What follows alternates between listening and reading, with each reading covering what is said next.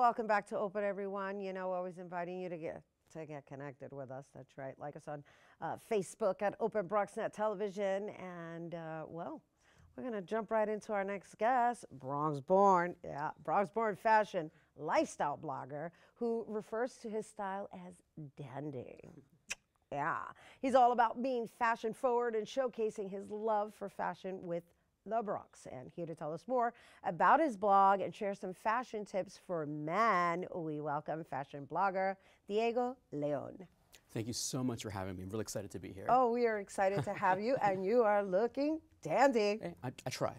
Love the blue flower. Thank you. Makes a little pop up with the color combination right here. Absolutely. So let's talk a little bit about your journey because it's quite fascinating. I mean, your origins are from being a teacher for pre-K. Yeah, exactly. Which requires a certain level of sensitivity, if you ask me. I try to be patient as I can, you know. But yeah, I started as a preschool teacher. And what got me into fashion was my students. They wore uniforms at my school. So they had the little cardigans on, they had the little ties, you know, and my kids were dressing better than me, technically. So I went on social media to learn how to dress better. Then I started wearing some suits, you know, because I wanted to show a better role model for my kids. You know, I took some selfies at the same time and then got some more followers. And then I remember the first time a company messaged me on Instagram. They're like, hey, Diego, we like your Instagram. Can we send you a free tie? And I was like, wow, that's amazing. And then that's how I learned about all this marketing and fashion and all that stuff. And now I'm here talking to you right now about it. Right, the rest is history. You've been doing this, well, you've been a fashion blogger, I mean a successful fashion blogger, should say, because, well, yeah, you're out there, your website is really something to scroll through. It's definitely like visiting a millennial's fashion magazine for men and adventure too, because you had this one particular interview that I really enjoyed referring to cryotherapy. Yes. Which I thought was like really super cool. Yeah, ever since I started as a blogger, like many doors has opened up. I met amazing people, even random celebrities as well. I met like Vin Diesel once through this, Josh Peck a while ago. And then the cryotherapy thing, I got to check that out. I was in a cryo chamber, negative 200 degrees Fahrenheit for 3 minutes. Oh and the rest of it is in the blog if you want to see it, but it was pretty cold. It was brick. It was brick. And so what were the benefits of going through that therapy? Well, it's really for people who do a lot of intense working out. So if you're like an intense runner, marathoner, working out, the Rockettes use it a lot because, you know, they're always dancing a lot, and it just lowers the swelling a lot. So definitely if you're into fitness, it's worth a shot. That's cool. Yeah, instead of soaking in ice. Exactly. It's a bit more, and you get it done quicker. It's a bit more dandy, you know, doing it that way. Oh, I like that. So, okay, so we went from preschool to blogging to now you have your own blog style magazine website for what, 4 years now? Yeah, I started my blog in 2014, so it's been a while. Yeah, well, it's great. Congratulations, and congratulations on your continuous progression, because now you're styling and you're designing your own line. Yeah, exactly. So what I'm trying to do now is collaborate with more menswear brands to just make my own accessories and suits. So for example, this suit actually is a collaboration I made with this brand called Book a Tailor. So hopefully in early February, I will be releasing a capsule collection of 3 different suits. And the idea behind the suits will all be inspired by things I grew up with in the Bronx. So this burgundy color is actually based on, I went to Cardinal Hayes. And, you know, Cardinal and gold, so I wanted to like give back to that type of color.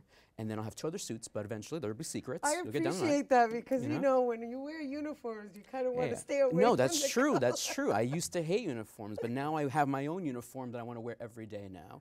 So I just want to show people that, you know, even though that I'm going everywhere, but the heart's still back at home here in the Boogie Down, you know? Yeah, no, I love that you always bring it back to the borough, and also the fact that you're able to give hope to those who are stuck having to wear uniforms every single day. No, because you said it in the beginning. It's like your kids wore uniforms, so you wanted to style yourself in a way that was uniformed or refined, right? Because that's where the dandy comes in, and it also lends itself to this caballero flavor. You know, you have that chivalrous, you know, like stand up, like I'm a gentleman look, and it's fabulous. Yes, and you're bringing it here to your home in the Bronx, and you're incorporating the Bronx. Thank you very much. And you know, that means a lot though, because I always tell people the idea that people usually say that you don't judge a book by its cover. But it's not that true, you know. People are judging people all the time. So why not control that with what you wear? You know, when you come in with a nice outfit, a nice suit, it commands a certain, you know, atmosphere. So why not control that and teach people how to do that? So do you always dress up everywhere you go? Yes, I try to dress up all the time. The only time I don't dress up is maybe I'm in the gym, but I don't post about that, so no one's seeing that. That's your secret. That's That's your stuff. undercover look. Yeah. That's you might see it on Snapchat, but I don't share that much. Oh my gosh, I'm just having a visual of like what your PJs look like. Like he's probably got a dapper hat or something, a fedora. Hey, you know. Here's my sleep fedora. There you go.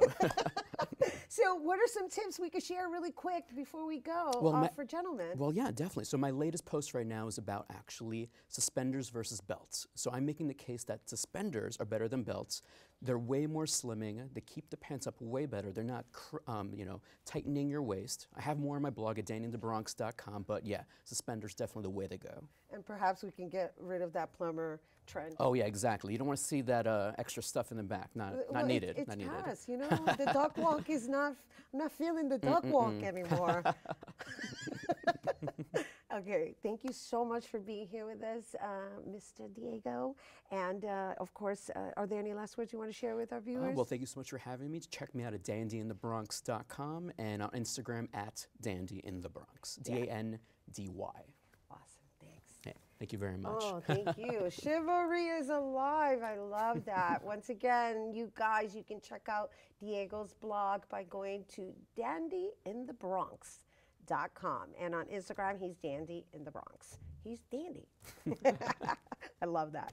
All right, once again, you can check out Diego's blog by going to, didn't I say that already? I said that, right? Dandy in the Bronx and Dandy in the Bronx. It's fine with me. We're just Dandy in the Bronx this morning. That's what's going on. But you guys, well, we're going to take a quick break, I believe. And when we come back, we'll have more on when we return. Don't go anywhere.